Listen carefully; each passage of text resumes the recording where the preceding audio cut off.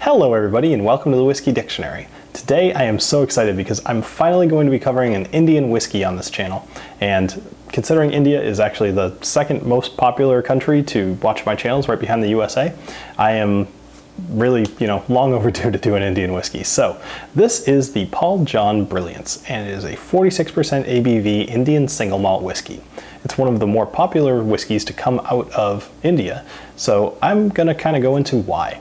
But I do want to throw this out there. Since a lot of you from India do watch my channel, if there is a whiskey that I need to get my hands on, or if anybody else knows, put it down in the comments. There's a couple I know of, but I am dying to hear of some good suggestions. So let's get into it.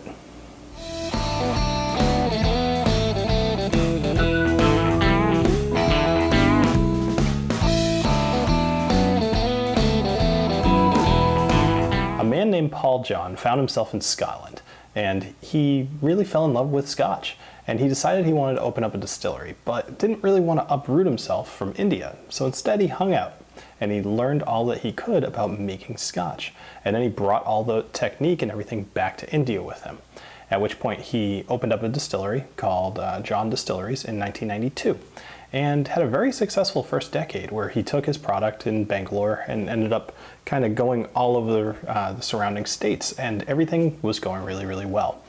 So part of why this happened is because they used this special kind of barley, and it's called 6-row barley rather than 2-row, which you can see in the picture here. There's the 2-row, and then the 6-row is significantly more robust. It's got a lot more husk to it, right? So what this does is it gives a very unique, like, tannic kind of heavy protein, little oil. It's got fiber and everything, and this makes extra fatty acids, makes that tannic flavor, like I mentioned. So my first thought when I read this was, well, there's no way this is chill filtered, and of course it says right on the back of the canister here that it's not.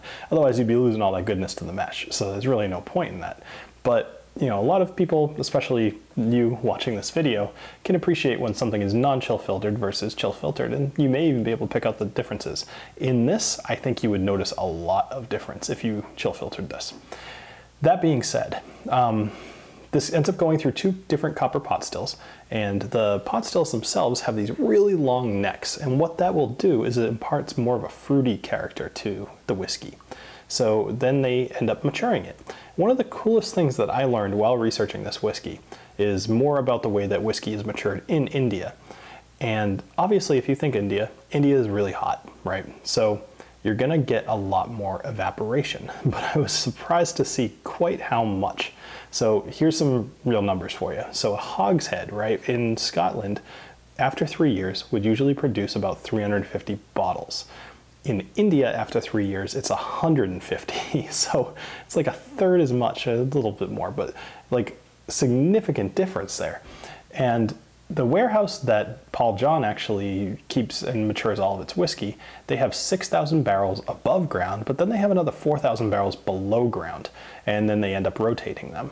And because of this, you get so much of the angel share. It's said that it's between 2% in Scotland would be the equivalent of 10 to 12% in India, which is just absolutely insane.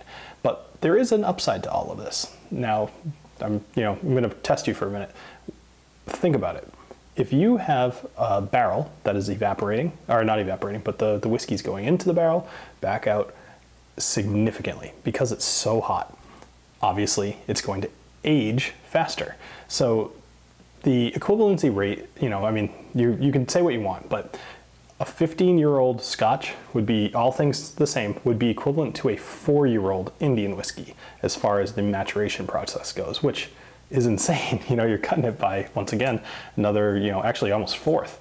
So I don't know. I thought that was all really interesting information. So let's get into more specifically this whiskey.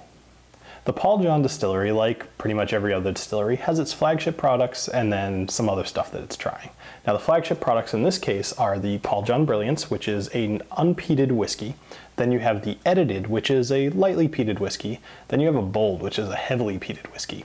Now you're not going to find too much peat in India, but they do source it from Scotland and they bring it all over. Once again, more influence from Scotland. It's fantastic. But what they do, they heavily peat this. So then they have a couple of other offerings. I believe it's called the Classic and the Peated. Then they also have a couple of more. They have this one called the Zodiac, which I'm going to keep my eye on because I have a feeling, you know, if you're going to call it the Zodiac, you're probably going to do 12 different offerings, but who knows.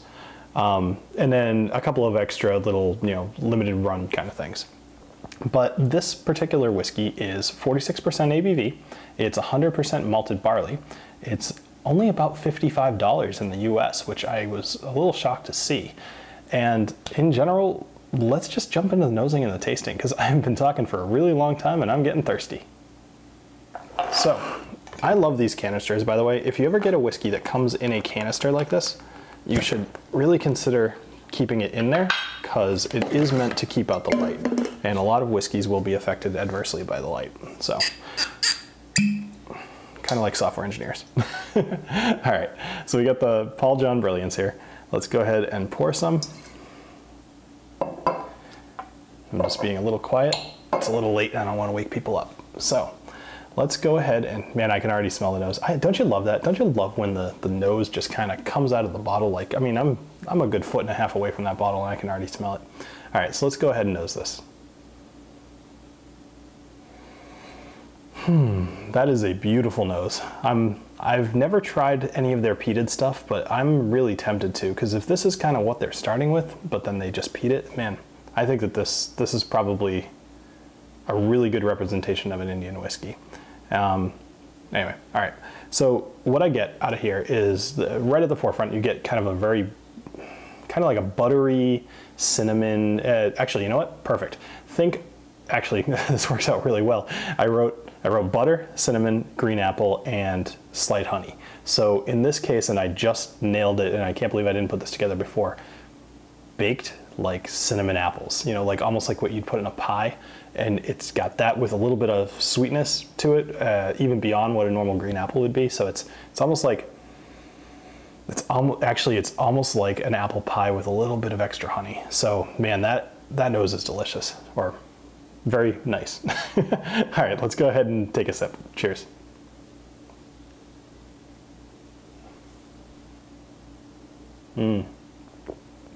So that is extremely smooth.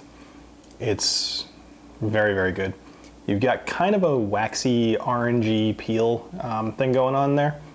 Think like zesting an orange. Then you've got some caramel, actually a little bit of chocolate in there too, which plays really well with the caramel. Let me take another sip real quick. Mostly because I want an excuse to. So, one thing that I noticed, and you may have just heard it in my voice there for a second, this actually does have a little bit of a bite to it. Not an alcohol, but almost a rye. It's 100% malted barley, so there's no rye in there, but it has a little bit of spice to it, similar to a really low rye count bourbon. Think you've got the sweetness coming from a bourbon in that case, and then like a very small amount of spice to the back end there. But the main thing that you're really going to get out of here, in my opinion, before that spice hits you, is the caramel. There's no real apple in here, but that nose, so the nose doesn't really quite match the taste. But anyway, this is a very, very good whiskey. So let me give you kind of my overall opinion of this. I have had this bottle for a little while. As you can see, it's about half empty. I do not think that the flavor profile of this has changed very much at all. I've legit had this for probably close to a year at this point, and it's basically remained the same. So I would 100% recommend that you get this. I don't know that it's a stock it, just because, you know, you might not want to have something like this hanging around, or more importantly, it might not hang around because it's pretty good. The fact that this has remained in my bar for as long as it has is strictly a testament to how many different varieties of whiskey I have over there.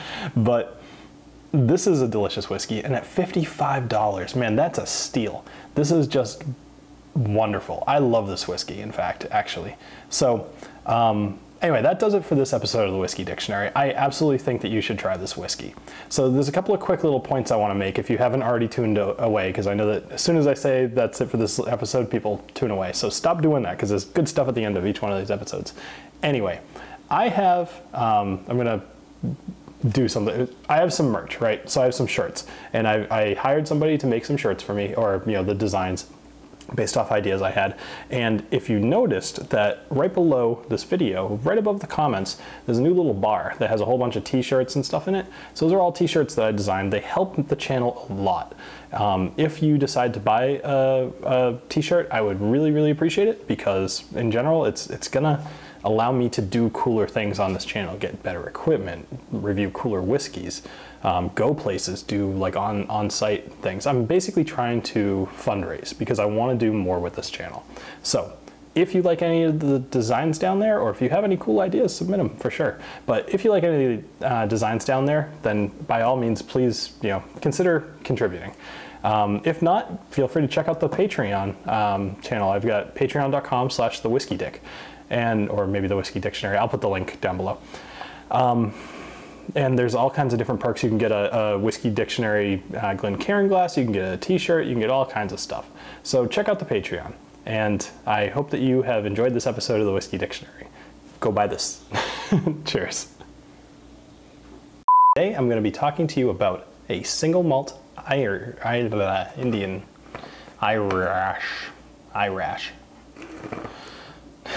Indian whiskey. 3, 2, 1, go. I am super excited today. Super excited. I'm super hyped. A man named Paul John, not John Paul, which is what I freaking keep calling this thing. 3, 2, 1, go.